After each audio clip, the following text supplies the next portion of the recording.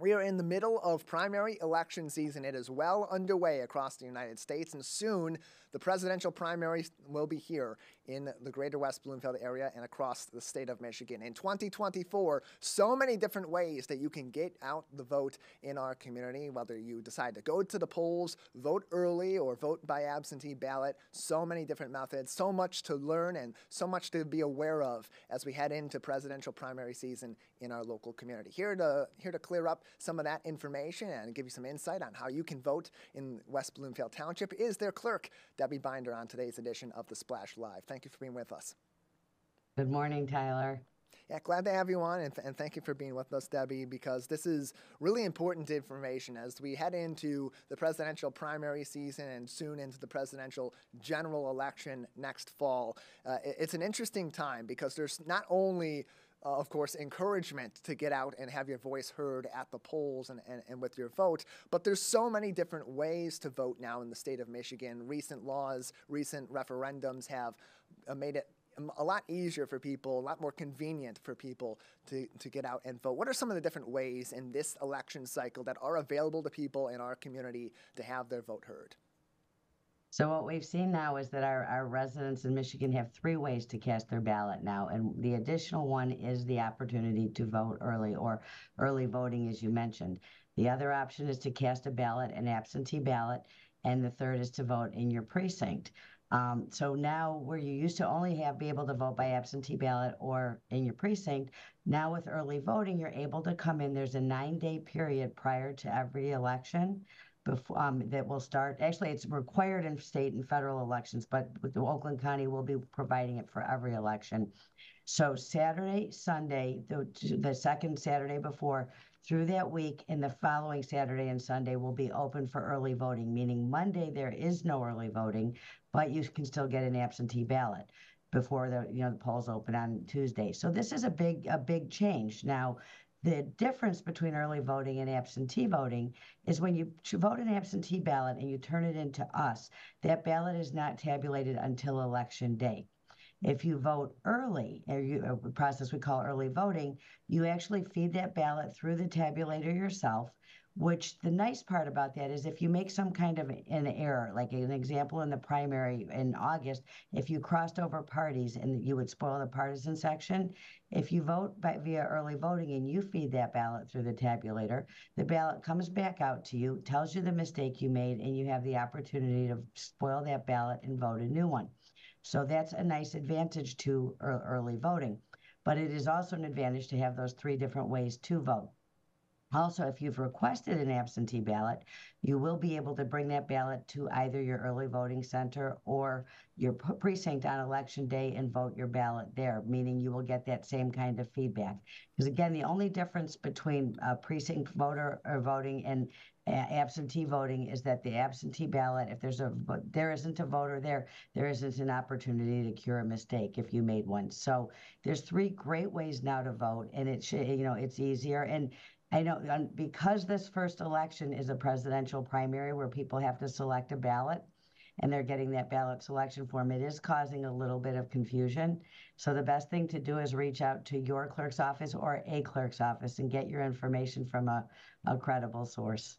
Yeah, and all that contact information in our local area can be found on our township and our city's websites, wbtownship.org for West Bloomfield. For Keego Harbor, it's keegoharbor.org. Sylvan Lake is sylvanlake.org, and Orchard Lake Village is cityofOrchardLakeVillage.com. And you can always search those online to find links to their clerk's office and get in contact with them. We're joined by West Bloomfield Township Clerk Debbie Binder on today's edition of the Splash Live as we get ready for the presidential primary happening in late February. And it's an interesting note that you brought up with absentee voting, that if you submit an absentee ballot and you realize you've made an error, and what will typically be a case for a lot of people during the presidential primary season is people are dropping out of the races or new people are joining into the races, and they have a candidate they really like and they're no longer in the race. So they have a few candidates that they're okay with, and someone they really like jumps in and they realize, oh shoot, I've already sent my ballot in and that's it, my vote's done. Now that's not the case because of the no reason absentee voting and other available options. So if people during this season where there's so much variation and change realize they've made a mistake or they want to change something, on their ballot before it's ultimately being counted on Election Day. What's that process like?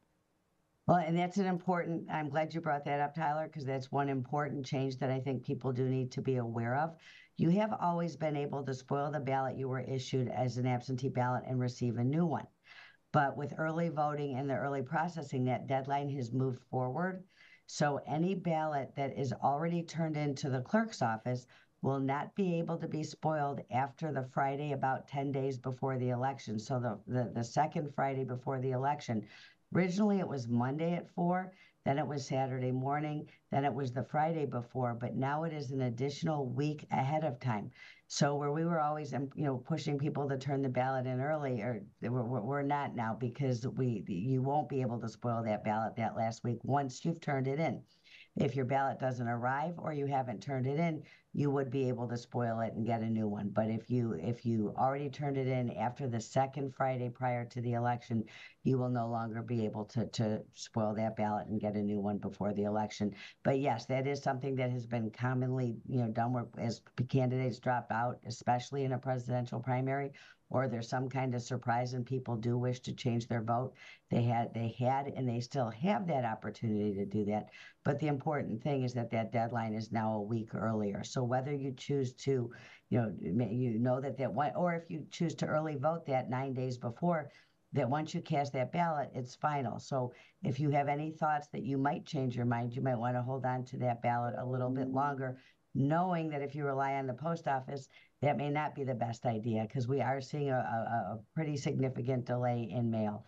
So I know it's kind of conflicting messages, but if you do have to rely on the mail, don't hold on to that ballot. Get it moving as quickly as possible.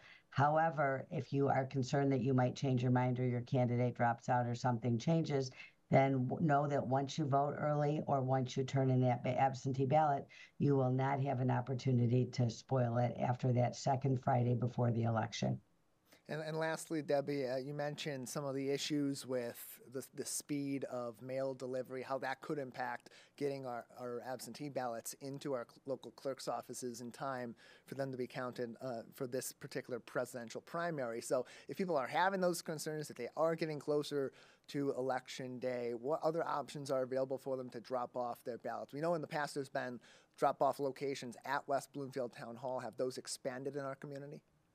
Yeah, they have. And part of also the legislation from Proposal 22 is a requirement of a certain number of drop boxes per 15,000 people. So we do have an increase in drop boxes. We have 2 drop boxes on each side of Town Hall. There's a new one on the police station side of Town Hall, which would also be the east side of Town Hall. But there are large white ballot drop boxes that are available up to 8 p.m. on Election Day and emptied by my office staff until 8 p.m. Election Day and daily. We have 2 additional locations in the township. One is our community partner, our West Bloomfield School District, has allowed us to use the parking lot at ACS. So there is a drop box up at the West Bloomfield School District Administrative and Community Services Building, also known as ACS. And there is also a drop box in front of the West Bloomfield Parks Connect. So because of our community partners, we're able to have 2 convenient off-site locations that are checked daily and are checked exclusively by staff from the West Bloomfield Clerk's office. So that's always good to know, too, that it is my staff that is checking those drop boxes. There's so much to understand, and the new ways that we're able to vote in 2024 as a result of, as you mentioned, the Proposal 2 referendum passed by the voters back in 2022 and other changes over the years. All the more reason to get in contact with your local clerk's department for more information to answer any of your questions leading up to this presidential primary and, of course, beyond that toward the general presidential election in November. The presidential primary in the state of Michigan, Tuesday, February 27th. In the meantime, you can get more information from the West Bloomfield Township Clerk's office on wbtownship.org and also from Facebook at West Bloomfield Clerk's office. Debbie, thank you so much for joining us. Thank you very much, Tyler, for having me.